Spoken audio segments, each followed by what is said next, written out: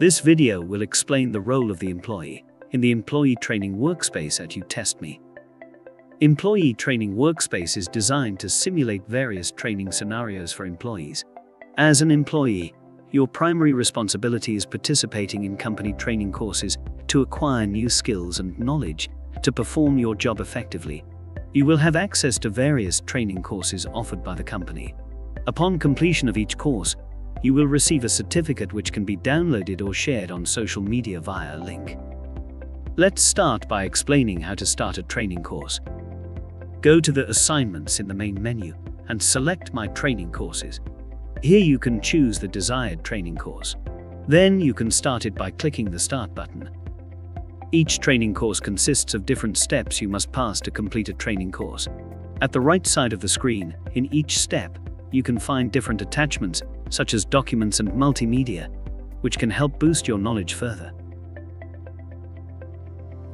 You don't have to follow the order of steps strictly. You can go through them in any order you want. In the last step, you can find a final test. Be sure you go through all the steps carefully, because this test contains questions related to the steps in the training course. Click the Start button when you feel prepared for final test taking. During the test taking process, you may encounter different hints. Hint is a small piece of information that can help you to answer the question. Note that they usually carry negative points if you enable them. Upon successful completion, you will be awarded a certificate, which can be shared on social media to showcase your skills and expertise. To do this, click on the Show as Link button in your certificate, and you can share this link on your social media. If you have completed the training course and need to remember some information that the training course contains, don't worry. You can always revisit it. To do so, go to My Training Courses in the Assignments panel and find your completed training course. Then, click on the Revisit button. Now you can access all the training course steps again and find the necessary information. You can always do this, no matter how many times you want. It is important to note that you must renew your certification every 180 days.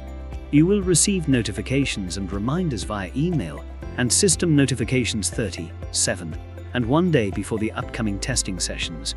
After that time has passed, you can recertify after doing the following. Go to My Training Courses in the Assignments panel. Find your training course and click the Revisit button. Then, go to the last step of the training course, and on the right side of the screen, find a test and click the Retake button. The procedure for completing the recertification training course is the same as already mentioned in this video. You can access your certificates by clicking your avatar in the top right corner and selecting View Profile. Then, click on the My Certificates tab. Here is the list of all your certificates, with validity dates and a download button. The employee role recognizes that you must have the necessary skills and knowledge to perform your job effectively. Therefore, you gain access to resources and information directly contributing to your job performance by engaging in the training courses provided through the Employee Training Workspace.